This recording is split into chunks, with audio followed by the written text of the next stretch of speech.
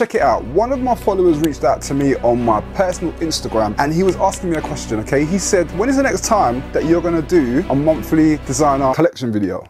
And I said, you know what, for real, I haven't done a monthly designer collection video in quite some time, so I thought, you know what, I'm gonna do one. But this particular collection that I have here is part of my own personal collection. It's not all of my jackets, but it's just some of them that I've got in, so I wanna get straight into it. So let's go. Do you know what, I forgot the name of this jacket, but this jacket is a pretty dope jacket. This is the Moncler Savine. I'm gonna teach you a little trick today. If you want to know when your Moncler jacket was released, go into the care label, and if you look here, you will see in the middle there, it says 20. See this line right here? If you always look at this number in here, it will tell you when the year of your jacket is. This one here says 20, so you know it's 2020. If it says 19, it's 2019. If it says 18, it's 2018, okay? But yeah, that's how you can tell the year of any Moncler jacket. Top tip, I managed to pick this jacket up, and yeah, you know me, I love my little bit of pink. You can tell by the t-shirt. I'll usually wear a darker color inside, but you know, yeah, it is what it is. I'm wearing a pink shirt, so yeah, we'll crack on. Arm badge on the side of there, but what I love about this one is it's got a reflective on the back of the collar there. It's got a nice reflective text print all the way around saying Moncler. I have all these jackets because I am what is considered a serious collector. I love jackets. It's by no means normal to have this many jackets, and I wouldn't encourage you to have this many jackets because it's a lot of money to spend on clothing.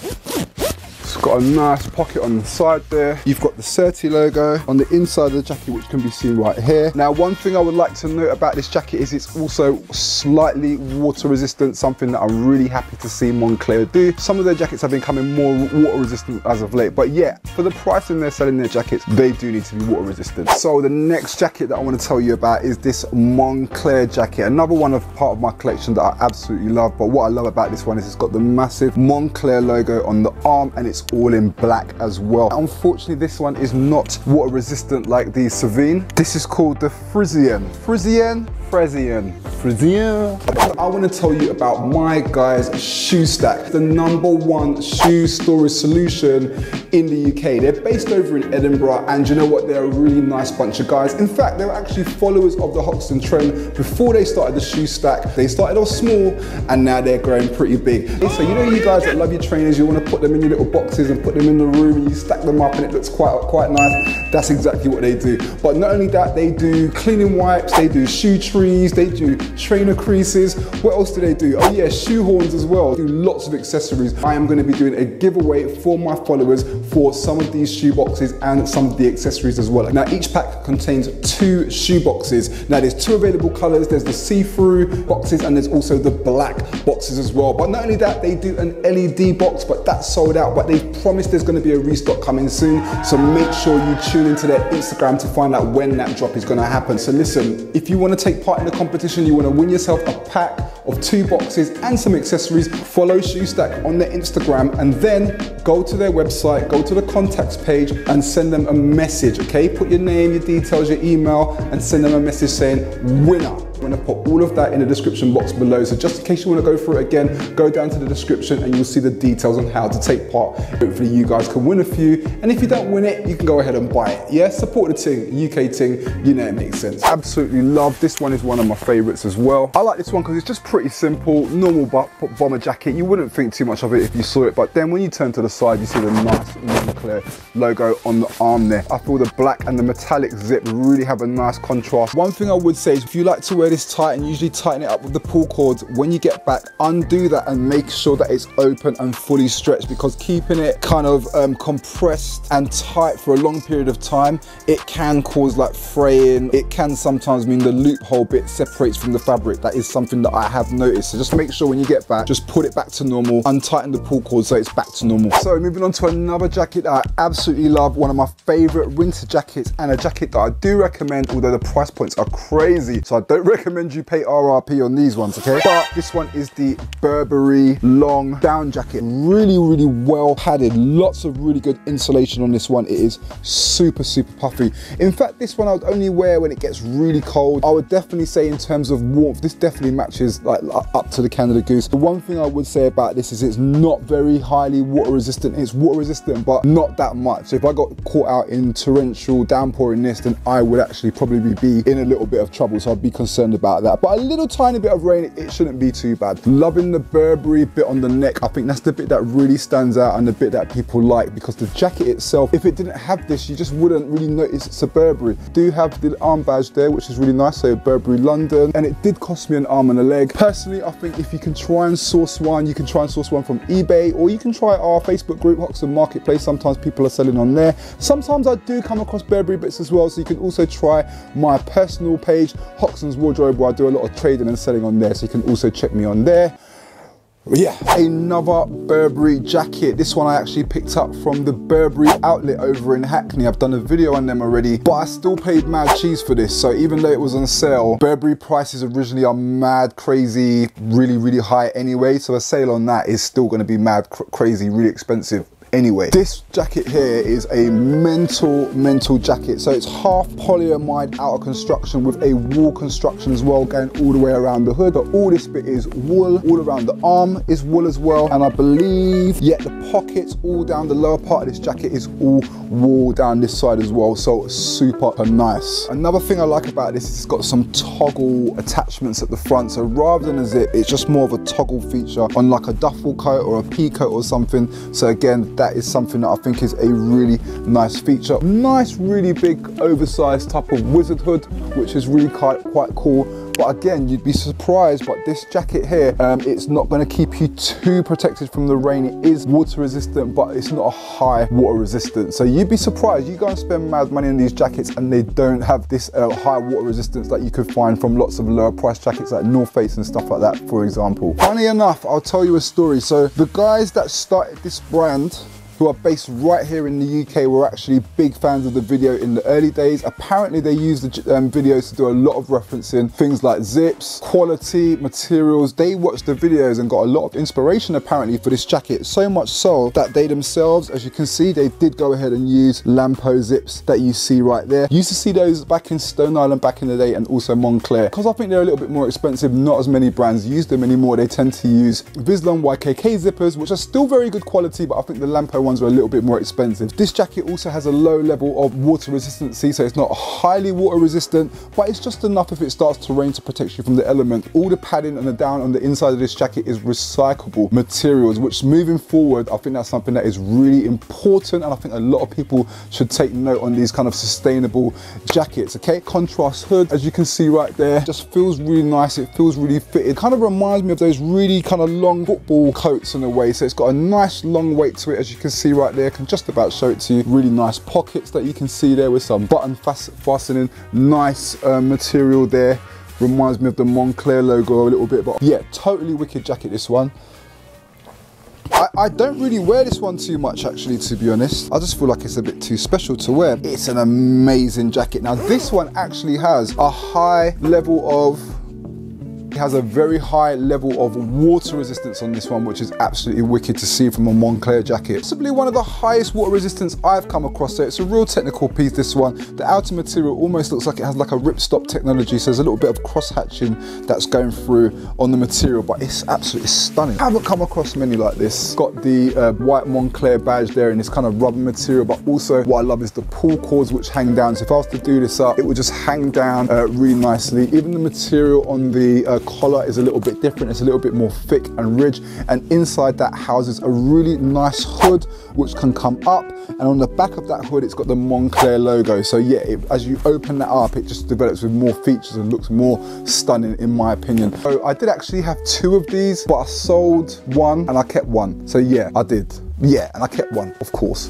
Right, I fear that this one is actually getting a bit too small for me, so I might have to sell this one, which is really sad. This one is called the Constable. This is not available anymore from Canada Goose, so it's quite rare now, and it's basically, if you know the Canada Goose Maitland jacket, this is a longer version of that jacket. Hard to get the camo stuff, and I haven't seen them do much camo stuff as of late, but hopefully Canada Goose will be doing some more camo stuff in future. But oh my gosh, their new pricing is absolutely, it's just insane. Their new pricing pricing is crazy. Like jackets are over £1,000 now. I personally think this is really high pricing for the jacket.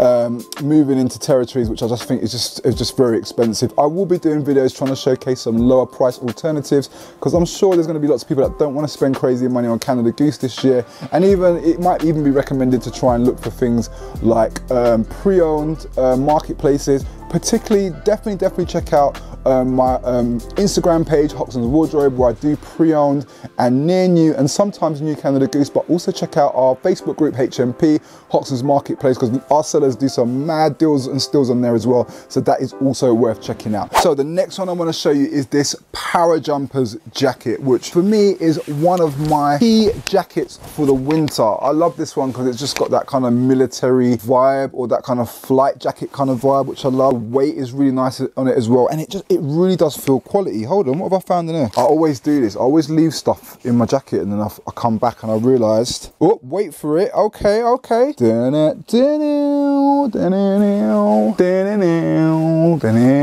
Right, got some Marc Jacobs sunglasses in there. I always do that. I put stuff in the jacket, I store it away, and then I can't find the item anymore. But yeah, anyway, we digress. This is the Parajumpers Gobi. Actually, this jacket I think was like $750. I managed to pick it up in a really cool sale for like $450. Plus we had a discount code, so I think it ended up paying like $410 or $400, which is I think is a really good price for this jacket. Got this kind of yellow pull bit here, which I don't really know what it does, but I just think it looks cool just hanging down there, and it has a nice contrast to the jacket. Now, unfortunately, the water resistance on this one surprisingly is not super high. It does have a low water resistance, but if it gets torrential, you might be in trouble. But light rain, you'll be good. But in terms of warmth and padding and comfort and weight, durability, this jacket definitely for me is one to watch out for. So a lot of people be saying, where's the Stone Island, where's the Stone Island? Well, I got at least one piece in the collection, and it is this one right here. This is the Stone Island crinkle reps down Parker. Let me just double check, because my brain's getting a bit fuzzy these days, so I can't remember anything. Sure, it's crinkle reps, or is it garment dyed? Maybe it's garment dyed. So this is the garment dyed crinkle reps. So it's a bit of both. So this is the garment dyed crinkle reps puffer jacket in the longer version. This jacket was made popular by Drake wearing this one, and I don't know where he wore it, but he wore it, and since then everyone was like, where do I get that version? Really hard color to come across. It was available in, I think there was a navy, a black, I had the black, and then this one. Actually, I had quite a few of the black ones, and I had quite a few of these ones, and I sold them all. Nice down insulation on it. So there's a zip there, take that off. There's a little kind of really thin floppy hood on there, so you can just put that on. Really kind of iconic piece. So it's not part of the current collection, it's quite a few seasons ago. So this one you're probably looking at marketplaces if you want to get something like this, because I will not be selling mine unless it gets too small, but then I'll probably just keep it anyway. But yeah, this CP Company long Parker jacket. Now, I've always looked at this one as the CP Company Parker of a version of the previous Stone Island jacket that I just showed you. It just feels very similar to me. High water resistance to it as well. I have tested it out. I have had this in heavy rain. It held up really well. You got the CP Company arm badge in there, so you got that nice subtleness about the jacket for those who are kind of switching away and don't want to see the badge all the time. I just think this one is really well made. Contrasting pockets on the inside, YKK zippers, so that you've got long standing zippers that will stand the test of time. Nice hood attachment on there as well, goes nicely with the hat actually. Hood is not removable. Inside you've got fleece pockets as well, so just like the Canada Goose, hands get warm, a little bit wet in there, rummage it around, should come out nice and dry and warm. So yeah, I am going to dwindle this down to the last 3 pieces now of the collection. As I said, I do have lots more jackets than this, but this I'm just going to show you the winter stuff that I'm probably going to be looking to wear this winter, and the rest of the stuff I'm just going to pack it up. But I can show you those another time, okay? I've got some Stone Island grails I can show you, but yeah, we'll do that in another video, maybe next month, to keep this collection video going. But one of the ones that I need to show you is this BELSTAFF Sherpa jacket. Again, another one of my favorites. Real gangster. If you've seen Lock, Stock and Two Smoking Barrels, is it Lock, Stock? Snatch. If you see Snatch, one of my favorite films. If you remember Bricktop, I just feel like this is the type of jacket that Bricktop would wear in that movie. Really nice, classic BELSTAFF jacket. Amazing. Collectors. This jacket was actually worn, not this particular piece, but the model of this jacket was worn in the Inglourious Bastards movie with Brad Pitt. I think the jacket was even made for that role, but mate, when I saw that jacket, I knew I had to get my hands on it. Luckily, I had a contact over in Germany at that time who sold it to me for some bit of a ridiculous price, because the jacket's actually worth several thousands. I actually paid several hundred, so this is a grill piece, and I won't be selling this. I'll be keeping this jacket right here. That's the BELSTAFF badge. Got this leather on the arms, which is really, really hard wearing, and this real Sherpa material going all the way around and coming right down like that. So yeah, and every time I wear it, people always ask, where'd you get that jacket? Because it is quite unique and a little bit different. The only thing now is it does need a bit of a clean, so I'm gonna have to try and get this to a specialist, because these have to be cleaned in a very, very particular specialist way. So this is not something I can just take to the dry cleaners or put in the washing machine. This is a very, very special jacket. Okay, now from my Stony collection, and this one I have a Stone Island pea coat. This is called the Special Panno Speciale.